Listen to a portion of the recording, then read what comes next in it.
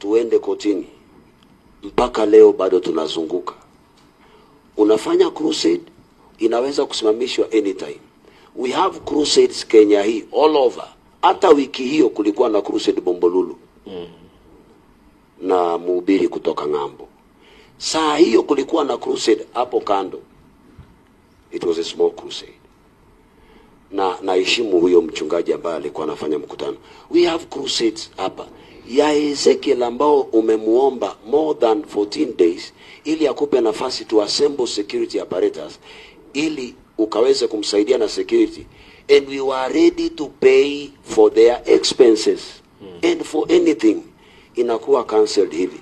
How many people are going to undergo all this persecution? Na nina repeat, they confirmed akukuwa na instruction kutoka kwa CS and the presidency. Mpaka leo hii nauliza, why should we use this formula? Sababu akipeana verbally, who will complain? Then the following day, 2 CPDs. I don't have any arm. I don't have anything to protect myself.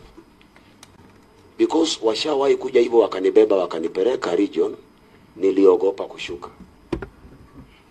In fact, my wife was crying.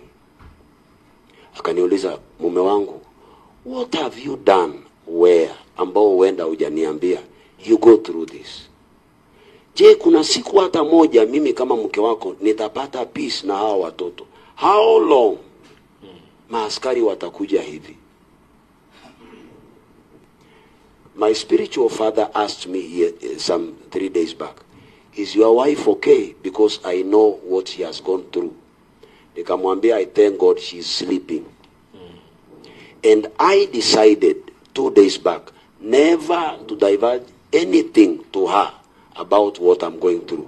Because even my parents, niliogopa. Huyu mwanamke anaweza kuwa, mke wangu anaweza kuwa depressed, ama anaweza kuwa something mentally challenged. Nilimwambia, I will never tell you anything. This is too much for you and my children.